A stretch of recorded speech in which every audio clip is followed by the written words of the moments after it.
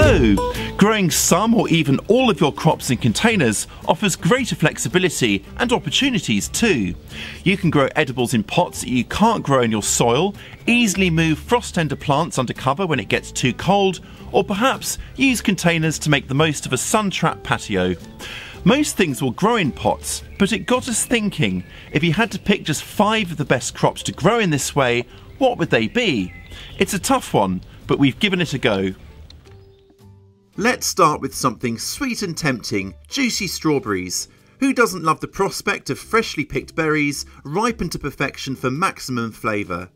As well as pots, try growing them in guttering, hanging baskets or purpose-bought strawberry planters too. They need a nutrient-rich, moisture-retentive potting soil to really thrive. For best results, mix some organic fertiliser into the potting soil before planting. Container-grown strawberries should escape the attention of most slugs, but you might still have to protect developing fruits from birds. Make sure birds can't get under any netting that you use. A mulch of straw or gravel will help to keep the fruits clean and the root zone cool and moist. Grow tomatoes in tubs and pots for an at-the-ready supply of fruits bursting with taste. Like strawberries, they need lots of nutrients, consistent moisture and of course sunshine if they are to ripen their fruits in a timely fashion. All types of tomato can be grown in pots, but stockier bush types and smaller tumbling varieties are easiest because they don't need any pruning or pinching out as they grow. Tumbling tomatoes can even be grown in hanging baskets. Plant a few marigolds with your tomatoes. They'll add some colour and their scent is said to help to repel aphids. Use a potting mix that includes some added loam, which will help it hold on to moisture for longer. Closely related eggplant or aubergine and peppers are also great candidates for container growing. Salad leaves are both quick and easy to grow, and because they're shallow rooted, make a perfect pick for container cropping. The whole plant can be harvested at once, or as cut and come again leaves, picked as and when you need them over several weeks. Extend the harvest by sowing a new pot of salad every 3 to 4 weeks.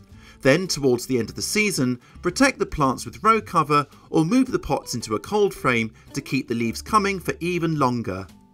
Sow a mixture of leaves for a range of leaf shapes, colours and textures. Lettuce is the obvious choice, joined by the likes of arugula or rocket, mizuna and mustard.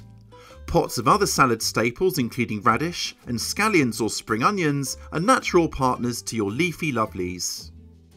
Smaller varieties of carrot are exceptional crunched raw as part of a salad or lightly steamed to preserve their sweet taste.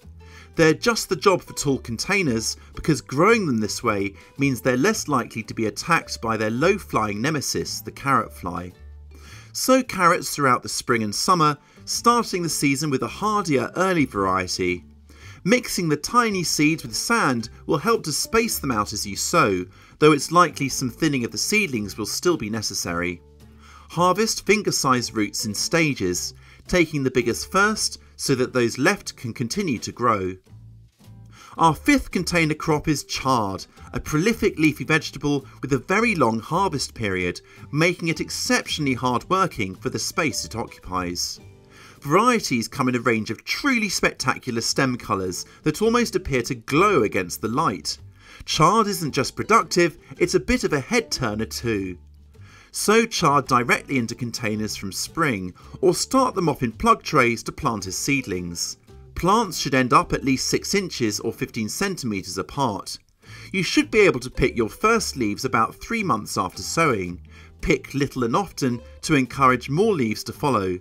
Looked after, chard can potentially crop until well into autumn and in milder areas throughout the winter.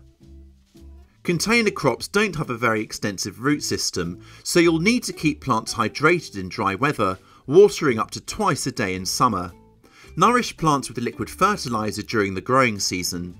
Tomato feed that's high in potassium is good for both tomatoes and strawberries, while a general purpose feed such as liquid seaweed is suitable for most other potted crops. Direct sunshine is almost always welcomed, but leafy salads and chard may prefer a shadier aspect in relentlessly hot conditions.